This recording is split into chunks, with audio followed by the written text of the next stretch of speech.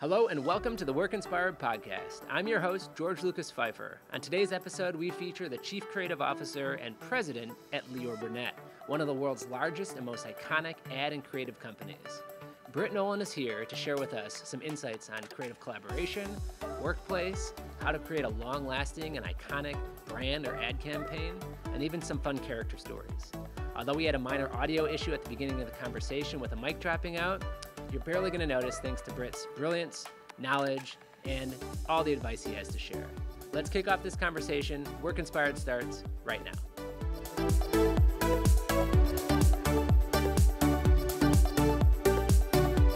Britt, thank you for being here. Super excited for this. I love your company. I actually considered going to work for your company at one point in my career. Oh, wow. You're such a well-known brand, Burnett and Publicis Group, and really excited to pick your brain a little bit today. Yeah, thanks for having me.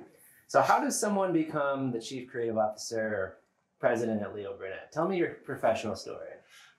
So my professional story, this was never a goal of mine, actually. It just kind of happened. And I'll start at the beginning. I went to Ithaca College. My major was television radio. And I really loved writing and directing, and I kind of thought, I'd just graduate from school and become a Hollywood director, and that would be that. But what I realized was that a lot of the kids I was going to school with were going into either like local news or moving to LA and working crew jobs, and that wasn't that interesting to me. When I found out about advertising, what blew my mind was that I'm like, oh my God, I can make a piece of content that a company with a real budget pays to produce. I get to work with a production company and directors that I admire, and then everybody has to see it. Yeah. And that was really exciting to me. Yeah. So I started focusing on advertising, went from there to a very small agency in North Carolina, in Charlotte, that's no longer around, but it was really small. It was like 15 people. And it was a great place to start, because I got to, do things that I was nowhere near qualified to do, and just get right in and start learning by doing. I spent about 3 years there, doing really sexy things like writing final signing brochures and like radio spots for a local hospital, and stuff like that. I realized after a few years there that I needed to get to a bigger market, because it matters in this industry, and people, do move around a lot. You kind of have to, build your career that way. So I came to Chicago, worked at a couple of smaller agencies, each one just kind of getting bigger and bigger, and came to Burnett in 2009 to work on Allstate as a creative director. So I really focused on writing. I think it may be worth mentioning, like in our business as a creative, there's kind of two primary crafts. There's writing and art direction, and we partner people up in teams. So writers tend to work with an art director partner.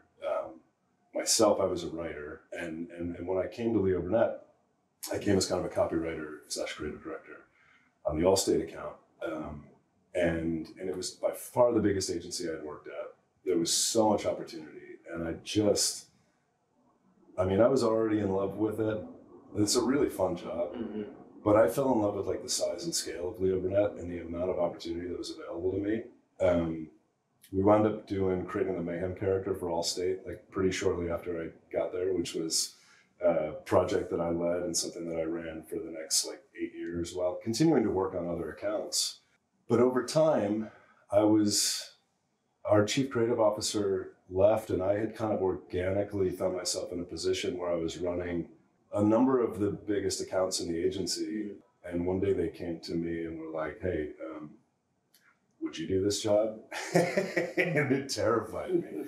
It really wasn't. If you had asked me, 2 years before that, like, would you ever want to be a chief creative officer? I was like, God, I don't know. I don't think so. It wasn't, it just wasn't on my radar, but I stepped into it. That was in 2016. And it's like, not a boring day passes. I'm sure. What for those that aren't in the ad industry, how does a chief creative officer compare to a chief marketing officer? Is it a similar role? Clearly, you work with a lot of creatives, So kind of what does that job entail? Yeah, similar. I mean, a chief marketing officer tends to be our client counterpart, right? And the senior most person on the client's marketing team. They oversee much more than just creative. You know, they're looking at the entire marketing strategy, media, pricing, everything. For me, we do spend a lot of time working with strategy and working closely with clients and doing things that might not, you know, appear creative. But my primary responsibility is the creative product of the entire agency. Okay. And so as a creative director or a chief creative officer, you're really focused on, you know, how do I get to a great idea that's going to be effective for our clients, if that makes sense. Yeah, it does. And we're going to unpack that a little bit too in this conversation.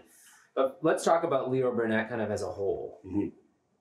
A lot of us are familiar with your organization, but what would you say makes it unique? What makes Leo Burnett special outside of what you already, you know, there's scale there. It's a large organization and capacity to move around and grow your career. Yeah.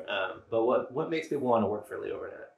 There's a lot that makes Leo Burnett special. I think one of the big things, we just look at it like from a macro level, is it's an agency with real heritage, right? We were started in 1935 in Chicago, the only global network headquartered in Chicago, which is kind of cool.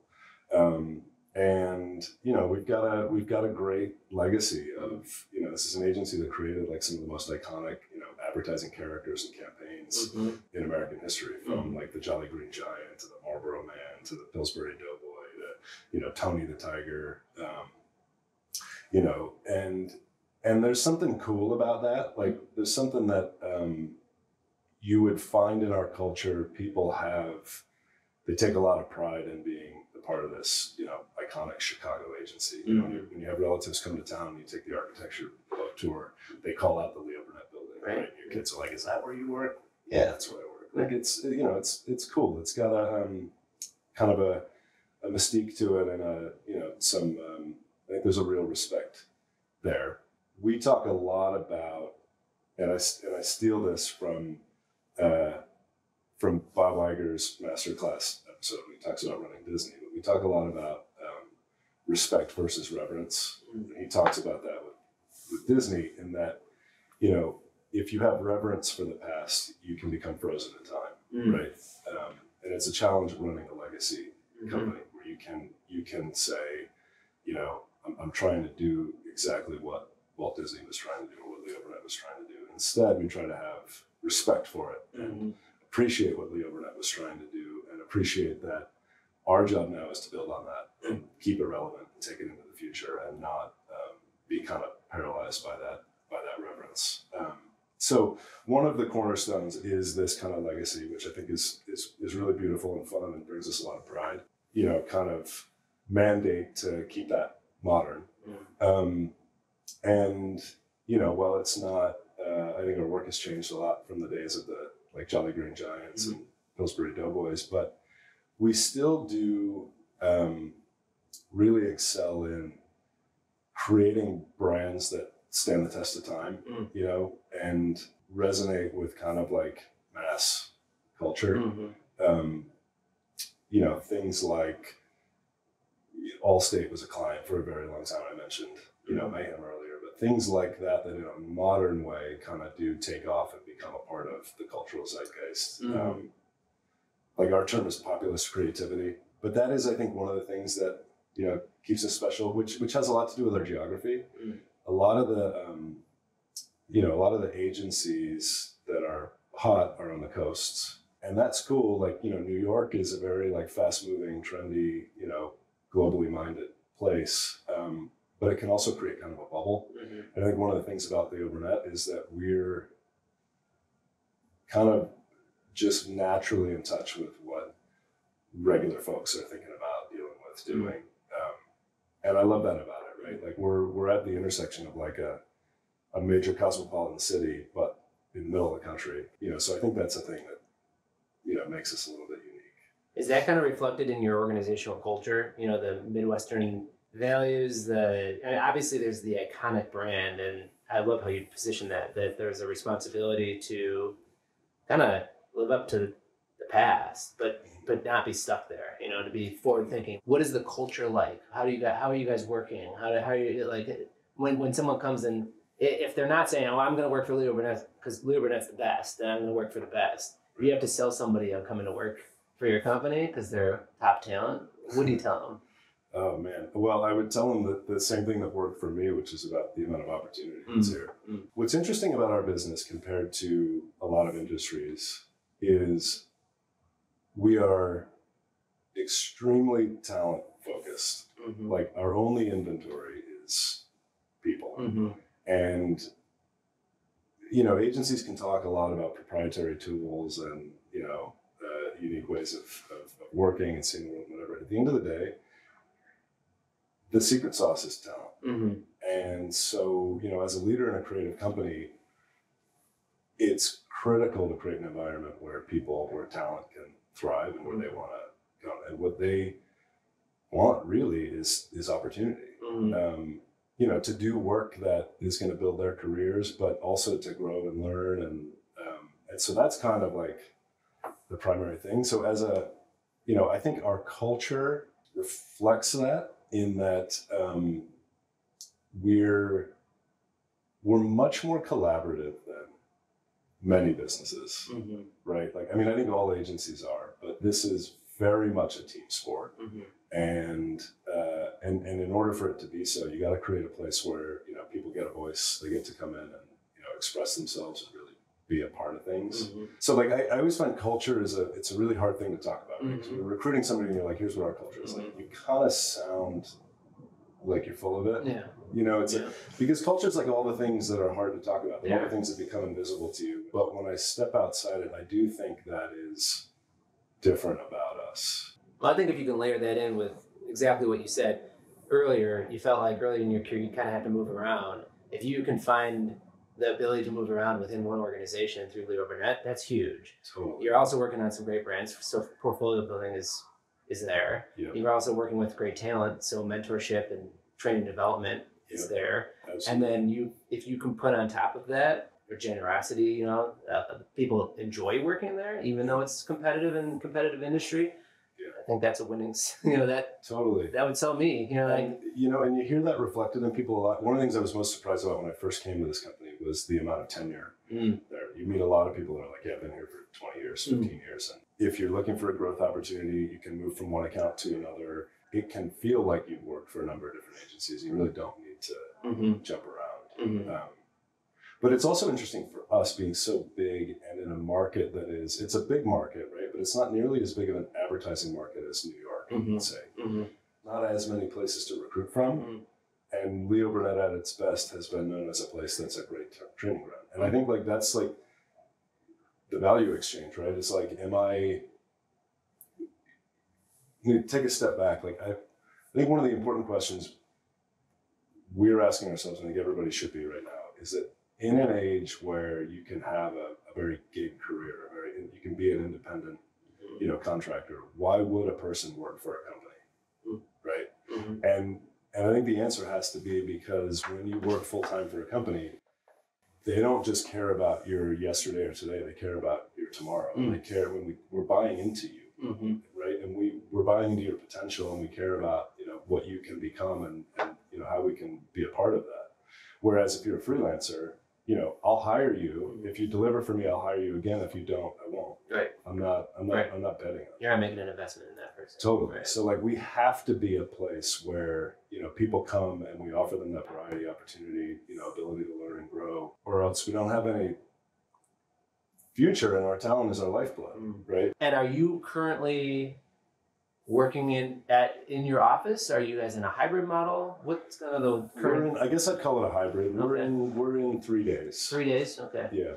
That's what a lot of companies have. I think that's become normal. Yeah. Our point of view on it was a really interesting process thinking that through. For a while we were 2 days and we tried like 2 flexible days. We thought about, 3 flexible days. What we realized is that the idea of an office is all it is a promise that you'll be there if I'm there. Yeah. And there's nothing that drains your energy like, making a trip in from, we were talking about earlier, we have like an hour and a half, 2 hour commute. So I come in and you're not there, Right. Then why did I come in? Right. So we agreed that if the office is just a promise of other people being there, we should all be there on the same days. And that has, I think that's worked. I think people have kind of felt that reward of it was worth my time to come in. So we go 3 days. We work from home on Mondays and Fridays. I'm a big in-office person, probably annoyingly so. I just find it really distracting to work at home, and I get my energy from being around other people. But even I don't want to come in on Fridays ever again. Fridays at home are pretty nice. After you've had that commute, at least 3 days that week, you're ready to now get back in the car on the train. Yeah. But we completely agree. We're in the business of building workspaces, and a place is nothing without the people. And that was one of the challenges people had, especially as we came out of the pandemic, was, people were being incentivized to come into the office, but because of the talent situation, it was harder to mandate.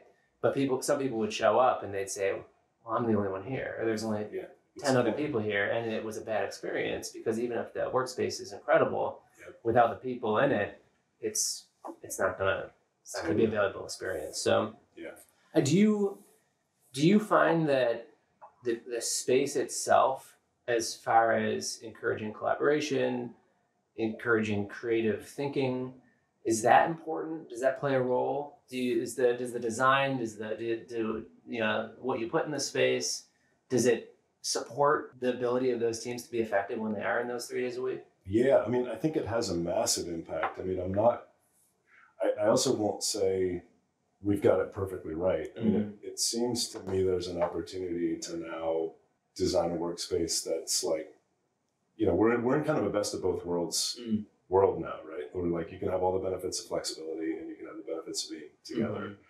Even if everyone's in the office, every day, every person has some meetings where someone isn't in the office, right? And that can be hard to, we're in a pretty open floor plan. We've got a bunch of breakout rooms. We probably don't have enough breakout rooms. It's hard to focus on your creative work when the person next to you is on a video call and vice versa. Right. So I think there's some optimization to be done. There's this thing of creative teams. So a lot of the ideation happens with two people having a conversation. Right. Work looks a lot like sneakers on the desk and two people staring at the ceiling, thinking of ideas. That's also kind of hard to do when you're in the middle of a hubbub. And our breakout rooms used to be used for that kind of stuff. I'm just going to grab my partner, we're going to go talk. Now they're full of people on calls and on video conferences. So I think, we make it work. People definitely, they figure out how to make it work and where they need to go to work the way that they want. And, you can also, in our building, you can move all over go to a different floor, or, someplace else. But I'm interested in what the ideal workspace is for how we're doing it now, because I've not seen that anyone's totally cracked it. Yeah. Well, that's because you layer in all this flexibility and choice, and it's calibrating the right setup and the right basically processes for whatever team it's trying to support. It used to, before the pandemic, there's a lot more rigidity and control, even in open floor plans. It was a real estate play. How much, what's your square foot per person?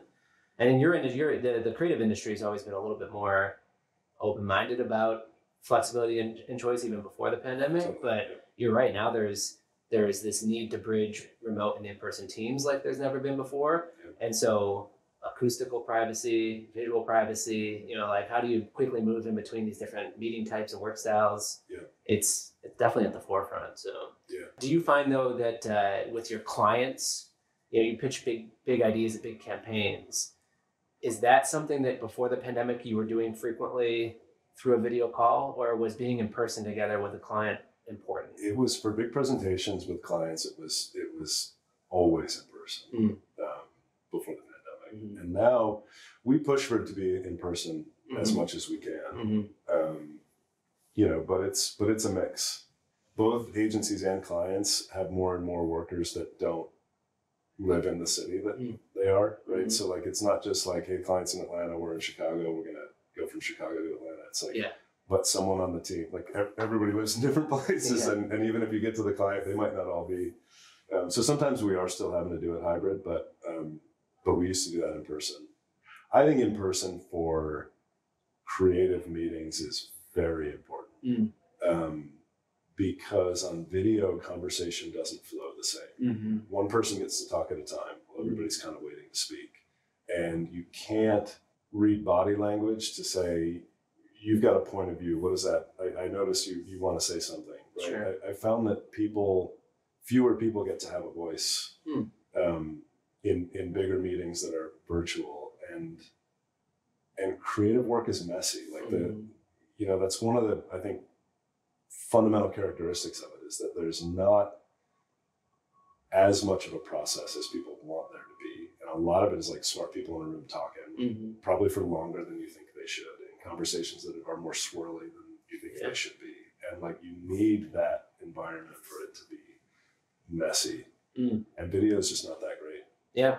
And it's also very structured. It's very scheduled and linear. And the nice thing about an in-person meeting is there's serendipity. There's unplanned interactions, and that's a lot of times where innovation and creativity stems from. So 100%. Obviously have a track record, and so does Leo Burnett, of creating great ideas, great campaigns, and as you said earlier, that stand the test of time, that can be delivered at scale, that reach a large number of people and maybe even culture at large.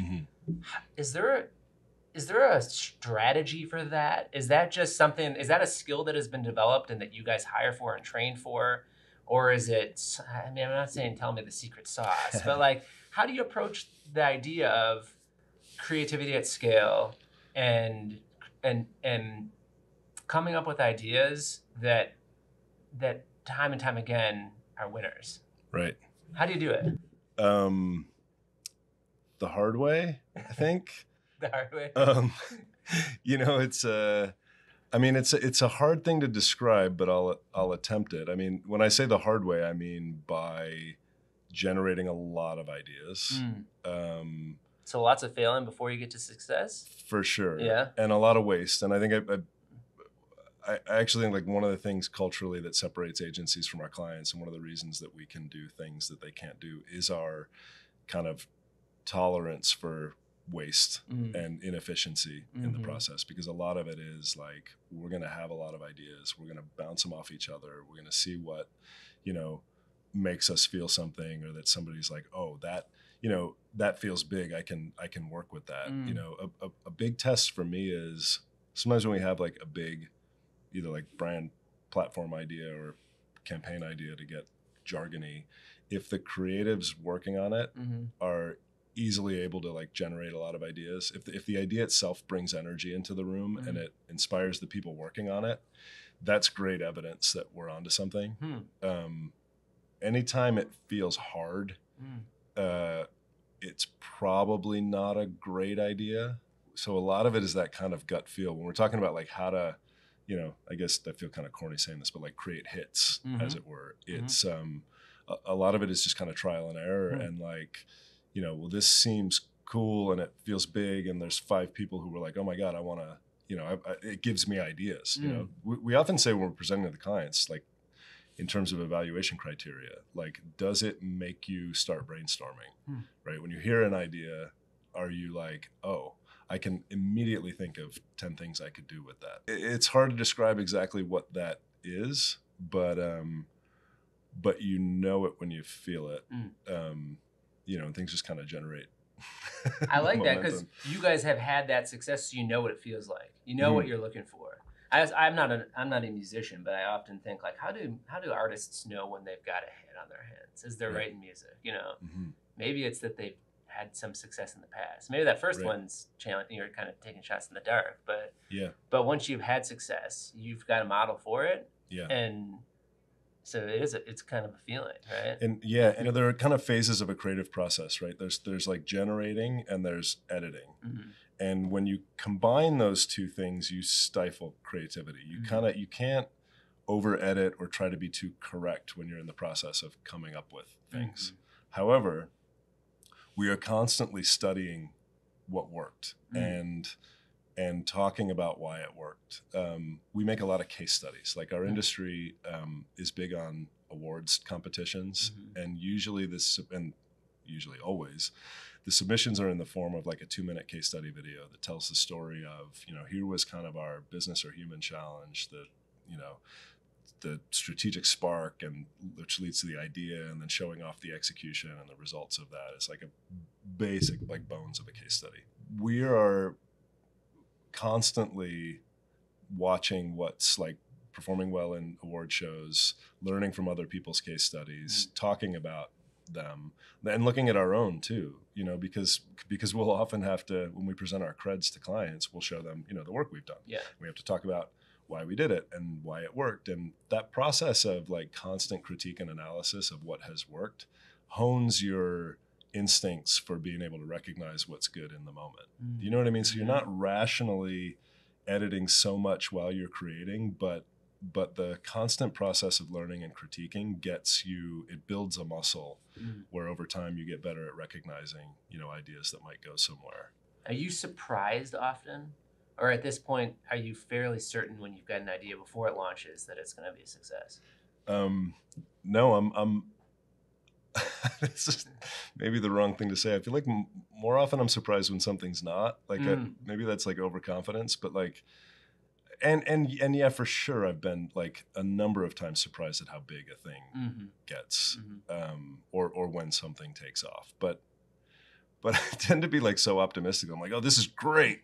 And then like, and not in an arrogant way where then like when it is a hit, we're like, yeah, I knew it, because there's surprises there.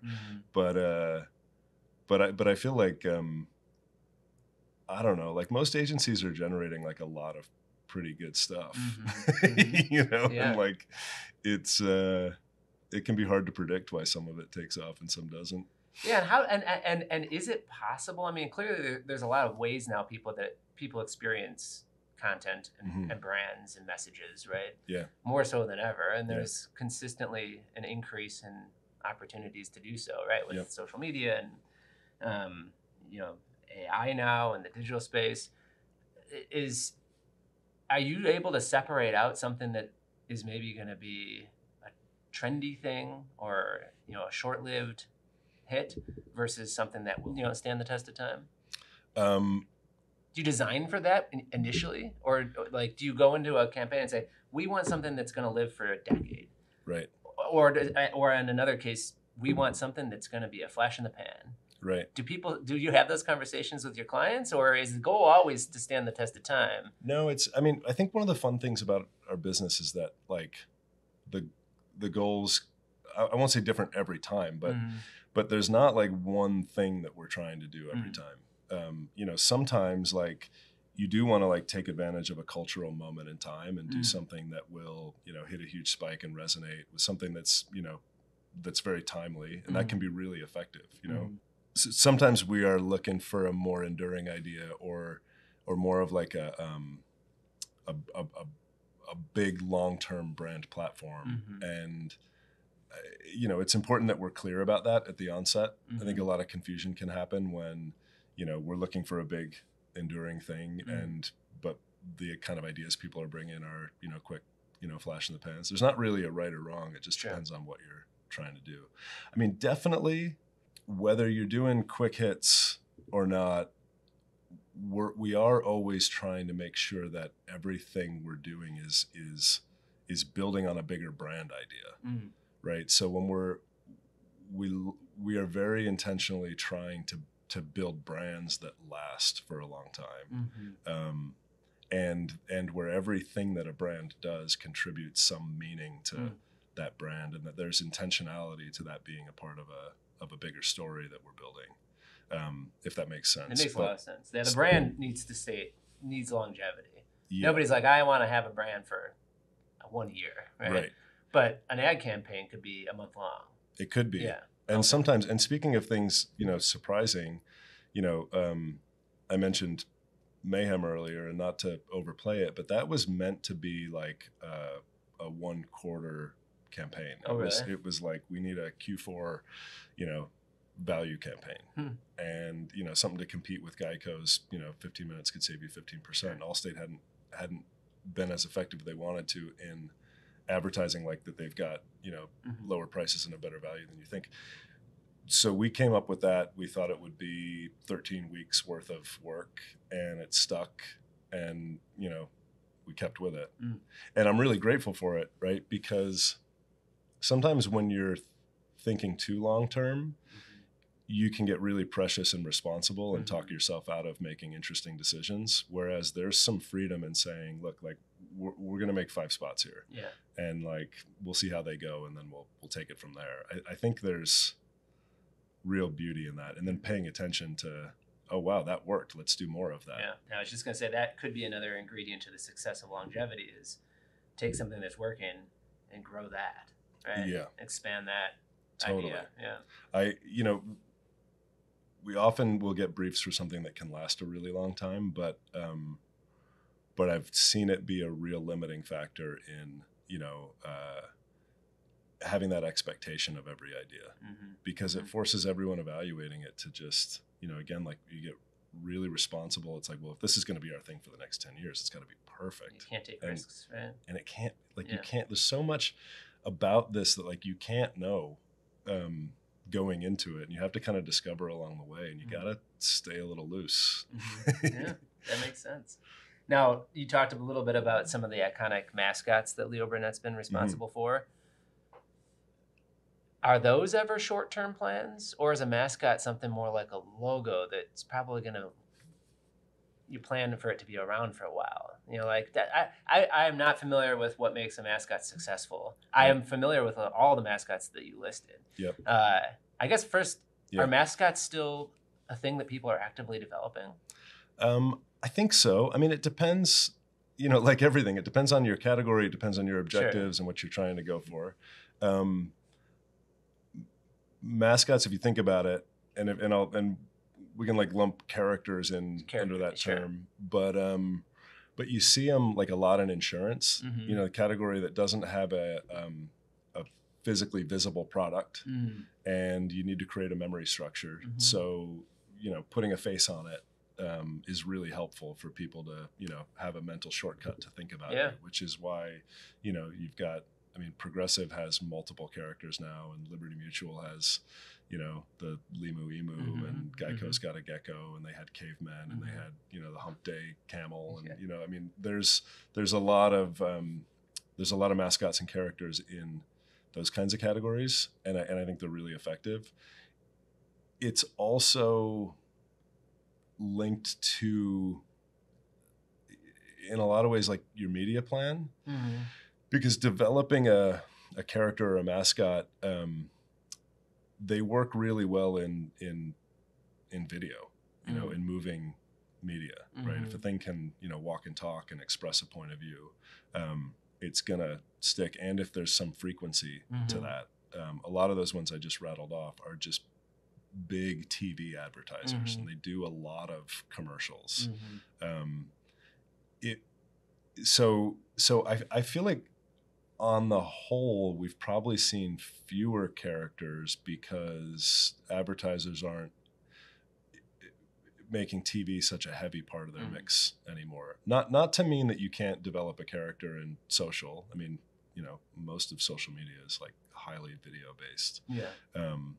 But a lot of those characters that I rattled off, like, they're old school because they were from a time when you'd make a series of commercials and everyone, you know, had to watch them if they wanted entertainment. And so I think they had to become memorable. Right? They had to, you know, it was like, you know, everyone was watching the same stuff. So I think it's less of a tool than it was. I think part of what's interesting really now is I think audio is more important than ever, which I think has a lot to do with why TikTok is so powerful, you know, because it's basically an audio-based medium, and sound spreads really well, you know, like I don't, as compared to an image, I can put the same piece of audio on many pieces of video and create something unique every time, or I can sing a song, I can reproduce it with my voice, I can tap it out on a table, there's a lot of, or even like a line, you know, like if there's a catchy line or a joke in a piece of work, you know, like Dilly Dilly a few years ago, right? That becomes something that like anyone can participate. It couldn't be easier to participate with, and it spreads like wildfire. That's an interesting, you know, idea that you bring up, is that you compare a TikTok, you know, the popularity of trends on TikTok, which is interesting from an ad perspective, that you're using pop culture music, you know, and layering it often over video, you know, short video content. Yep. And you compare that to traditional TV ad campaigns that feature a character, you know, and they're very, very different. So for Leo Burnett, that's known for great character, creative, you know, campaign ideas, are you guys looking at how do we move some of our creative output into that new world? Yeah, for sure. Yeah, and has that been a challenge? Is it a shift in thinking, or is it just a different platform, but the same principles kind of apply? I mean, no, the same. I mean, there's some of the same principles, but some different principles. Yeah. I mean, I think the challenge has come in, you know, just everybody developing like new muscles and instincts, and not just us, but our clients as well. You know, the kind of work that they're asking us for, the way that we're evaluating, you know, what a good piece of work should look like and what it should do. You know, there's like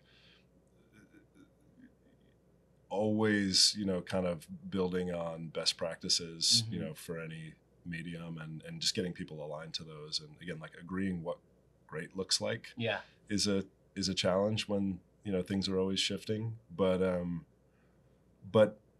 you know, it's I don't know, for us it's been exciting, you know, like our thing is like, it's just like stay curious about, you know, what's the best way to make brands matter to people and how to connect with people, and it's fun to be reinventing it all the time, you know, like there's nothing more boring than just pumping out TV commercials, as much as I love them, and like, you know, it's a great medium. We're much more motivated to explore and try new things than to, you know, do the same thing over and over again.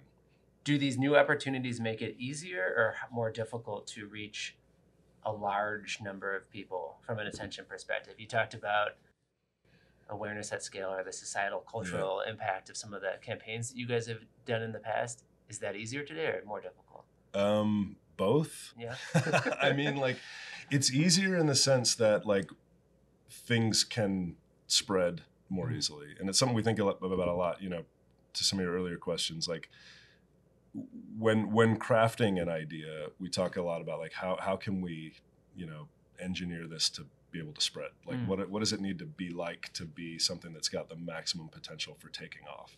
When you hit that, things can take off like never before. It's harder because there's no two people's feeds are the same, right? So there's fewer kind of mass media that we're all consuming. We're all reading different things. Like your media diet and like what is influencing you is so personalized that you know, it's not like you know, the days where like you turn on the TV and if we're all watching, you know, the Tonight Show, we're all going to see the same commercials. The only time that really happens anymore is like live sports, award shows, like big live events.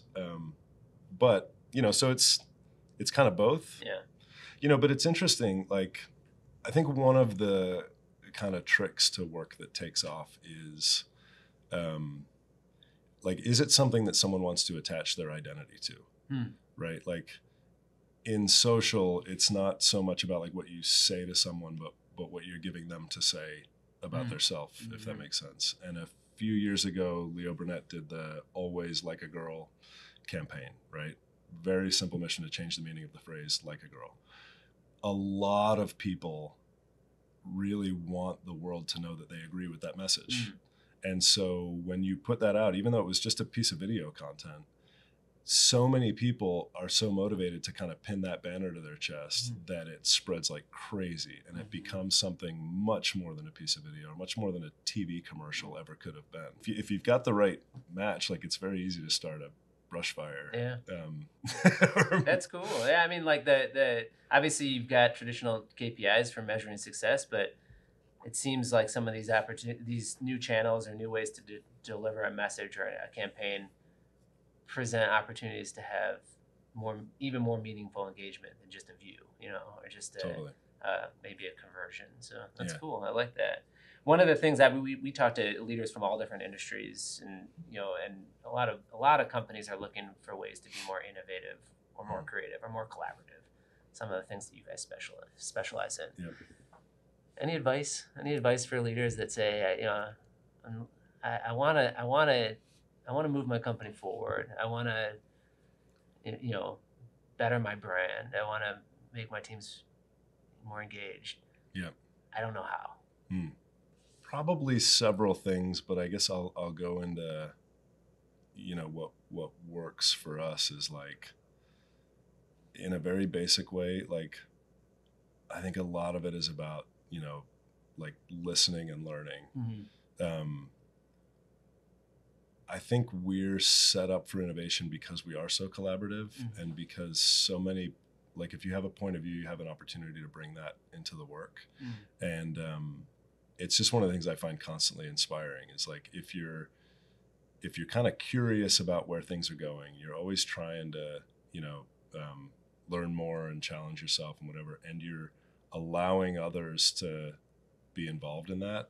I think you're setting up conditions for innovation and inspiration, because I think like so much of it is about like talent being emotionally invested, in what you're trying to do and getting the most out of people. I think requires kind of that openness. The other thing I'd say is like, I guess at the root of that is curiosity. I heard I wish I could cite the source. I did not make this up, but I heard a great podcast where they made the point of you should build your career around a problem, not a technique. And that really resonated with me. Meaning, if your problem can be, I want to cure cancer, that's a really juicy problem. There's a lot of ways to tackle that. A technique can be, I'm an amazing researcher, right? And in our industry, it's like, your technique might be writing or crafting advertising, but what's the real problem you're trying to solve? If you can focus on like the problem is, how do brands matter to the most people, or how do I entertain people, or, whatever that may be, then there's so many ways to tackle that. And it forces you to always stay curious about, what are new ways that I can attack this, big, juicy, basic problem versus how can I spend my career honing a craft or a technique that's always at some point, like the more expert you become in that, you can become limited in a lot of other ways, Especially if the technologies, they advance, they change. One day you're totally obsolete, right? Very relevant to today as well, with what seems to be here and coming quickly through AI and some of the changes in disruptive tech, which we've talked about in almost every episode so far this season. Top topic. That's great. We ask towards the end of every interview, we ask kind of each leader, is there something that has been useful for you in your career, a resource? You just mentioned a podcast, book, group that you could recommend to others. Lots of little things. I'm a big skimmer. I read a lot of books, but don't finish them all. Yeah. I mean, one that I particularly love as a book is Creativity Inc., written by Ed Catmull, who was president of Pixar, and there's just so much in there that's so relevant for anybody. I think in any business, but in particular a creative business, and his understanding of like creative culture, a culture of excellence, even like the merging Disney and Pixar. Like there's so much in there that I found really inspiring and useful. That's a good one, but I don't know. I have lots of little sources. I'm a big masterclass fan. Yeah. There's some good stuff in there. And it seems like your model, you're looking at people. I mean, you mentioned Eisner. There's a lot of precedents to look at to say this is what success looks like in a creative space or in an innovation space. And I think if, like you said, if you're curious about it, Yeah. you can get a lot of insight from what people have done before, and insight into what's coming. Is there something you're excited for in the next 12 months? Could be personal or professional. Gosh, everything. Everything. I don't know. A lot. I mean, I'm glad you took the pressure off the AI topic, because it does seem to come up in every conversation, but it's hard not to cite that.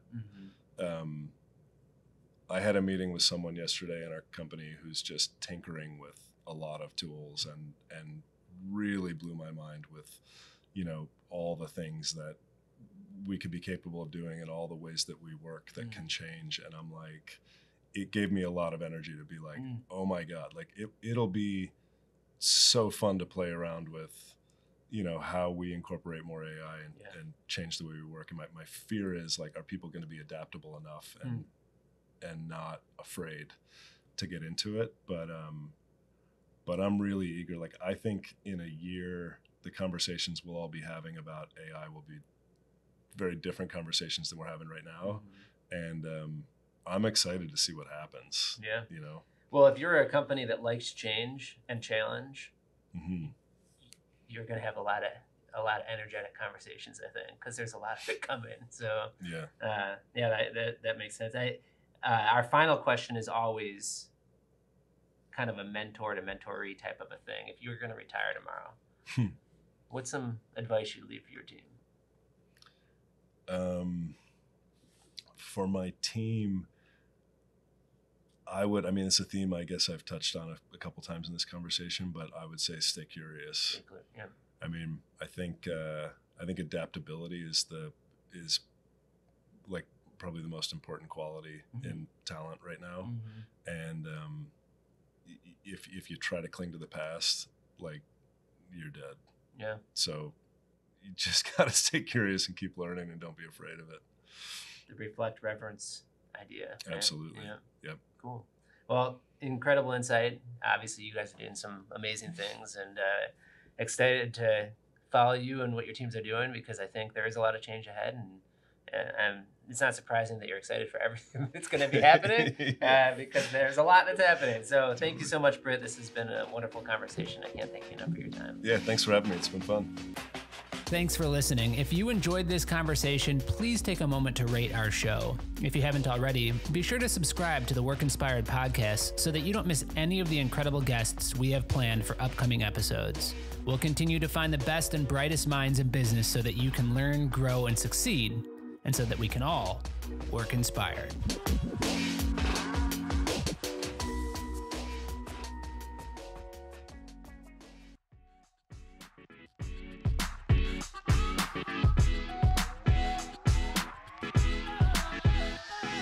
Work Inspired is brought to you by BOS, a leader in commercial working environments and a Hayworth best-in-class dealership.